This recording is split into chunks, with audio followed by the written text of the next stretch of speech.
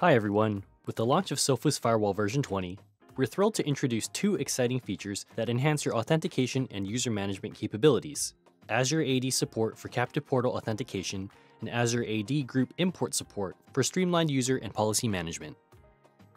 In SFOS 19.5, we introduced Azure AD integration, which allowed you to seamlessly integrate your organization's AD directory with Sophos Firewall, enabling authentication of Azure AD users when signing into the web admin console.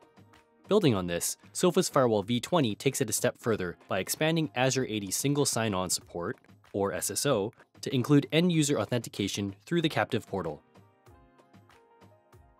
Let's get started by configuring an Azure AD application in the Azure portal. For web admin console and captive portal authentication, you can use either a separate Azure application or a common Azure application to authenticate both Firewall web console users and user requests. In this demo, I'm using a common app for both. To learn how to create an Azure application, check out the video linked in the description. I've already created an app in Azure AD. Let's take a look. Under App Registrations, you can see it here. If I open the app, I can see all the details. This information is required in Sophos Firewall, so note this down. In the Firewall dashboard, go to Authentication, Servers. I've already created a new server for Azure integration. I'll open it up, and you can see the same details from Azure that I already populated. When setting up role mapping, there's now a new user type. If you're creating a server for regular users to log in, choose User. In this case, I'm using the app for both Firewall web console authentication and regular network user authentication. So I've selected Administrator as the type and defined a custom role that will dynamically create an admin if this value is present in the access token. Make sure to test the connection to ensure everything is working correctly.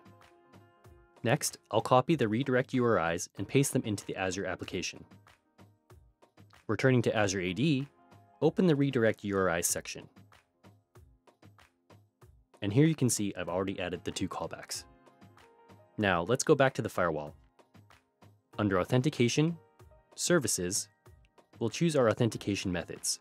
For Firewall, select the Azure AD server that was just created, and do the same for the administration authentication method. Next, I'll create an FQDN host group to allow the server to connect to the trusted Microsoft Azure URLs needed for SSO login. Go to Hosts and Services, FQDN Host Group. Here, I've already created a new group, and you can see that I've added in all the relevant URLs needed for SSO login. Refer to the documentation linked in the description for further information. Next, I'll set up a firewall rule that allows Microsoft Azure URLs. Go to Rules and Policies. I previously created the Microsoft Azure Allowed URLs rule. Scrolling down, you can see the destination is set to the FQDN host group I just created. I've also created a subnet rule to allow DNS requests.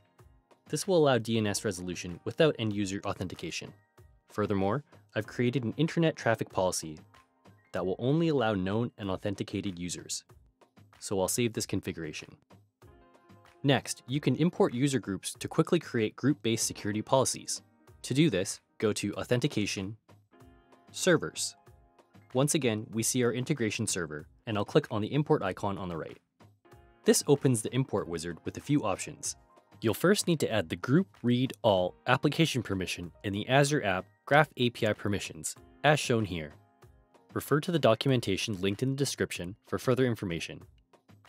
Back in the Firewall dashboard, you can import all groups or select groups that match specific attributes. In my case, I only want to import the group named Marketing Ops. You can also filter for other attributes like description, object ID, mail nickname, and security. This gives you granular control for how you wish to import groups. I'll click Next to fetch the groups from Azure. Now I'll select this group to import it. Here, I'll configure the policies I wish to apply to all imported groups. In this next window, I have the ability to define specific policies for each imported group as well. I'll review my configuration and click Finish to complete the import. And now that I have the group, I can further create security policies to meet my organization's requirements. Okay, so now let's see the user authentication in action. I have two users, Alex, who is a firewall admin, and Mike, who is a normal user and part of the Marketing Ops group. I'll show an example with Mike first. Let's first verify the group ownership for Mike in Azure. I'll go to Groups, Marketing Ops. We see there's one member and one user. Now, if we go to Users and search for Mike, we can click on Group Membership. And we see that he's indeed part of the Marketing Ops group. Now, Mike is trying to access the internet, and he wasn't signed into the network previously. He wants to learn more about Sophos, so he uses the address bar to search. However, since he's not signed in, he can't access the internet and is prompted with a link to the network login page. If he follows the link, it will display the captive portal screen, and Mike can now use SSO to log in using the same credentials he uses across his organization's apps. And now he's successfully signed in and has internet access. We can confirm Mike has logged in the firewall under Current Activities, Live Users. We can also verify which group Mike is assigned to. Go to Authentication, Users, and Mike is part of the Marketing Ops group that we imported earlier, so this method for import is very easy. We can further verify the authentication mechanism in the log viewer. I'll filter by authentication, and we can see Mike was authenticated using Azure AD SSO. Please note that in a shared PC environment, users must explicitly sign out using the Sign Out button. The options available for local authentication, like logout due to inactivity or simply closing the browser tab, do not apply to Azure SSO authentication. The firewall does not have control over token validity, and by default, Azure tokens are valid for 7 days. Next, let's look at the firewall web admin authentication with Alex. Alex wants to update a few settings in the firewall and wants to sign in again using the same organization credentials for SSO.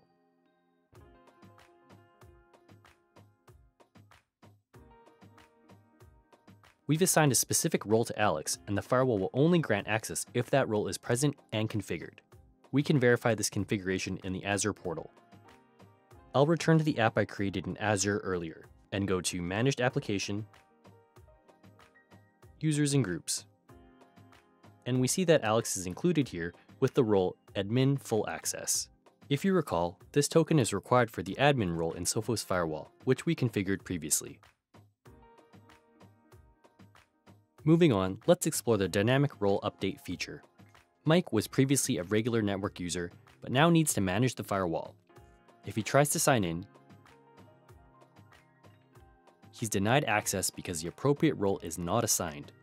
To allow admin access, we don't need to make any changes in the firewall, only Azure. Go back to the Firewall SSO Integration app, click Add User or Group, and select Mike.